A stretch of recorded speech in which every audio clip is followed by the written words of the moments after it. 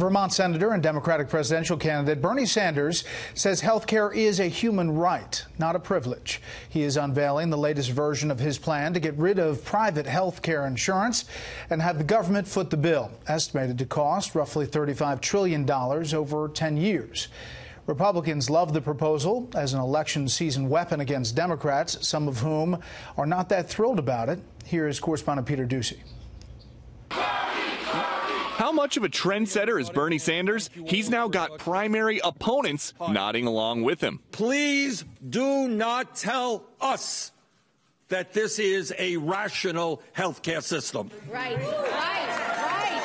Kirsten Gillibrand later took the mic herself. This has to become the next social safety net. It has to become something that is there for you no matter what. No matter if you can afford it, no matter where you live, no matter what. And she's not the only one. Elizabeth Warren, Kamala Harris, and Cory Booker are also running for president using the new Sanders-sponsored Medicare-for-all as part of their platforms.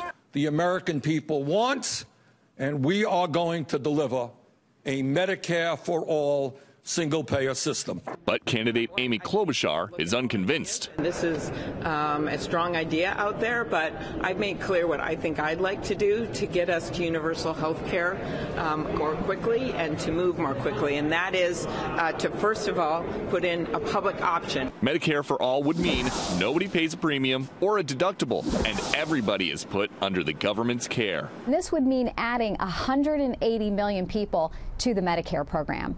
And with the government takeover, we can see from other countries that we're going to have long wait times and rationing of health care. Any questions? This total transformation of health care would also wipe out private insurance companies. Under Medicare for all, we cover all basic health care needs, so they're not going to be there to do that. I suppose if you want to make yourself look a little bit more beautiful, you want to work on that nose, your ears, they can do that. So basically Blue Cross Blue Shield would be reduced to nose jobs. Something like that. So this is the one jobs plan that just refers to nose jobs. And in the coming days, we should find out whether or not Medicare for All has more support in the Senate than the Climate Change Addressing Green New Deal, which received 0 votes. Brett? Let's talk about all of that. Peter, thank you.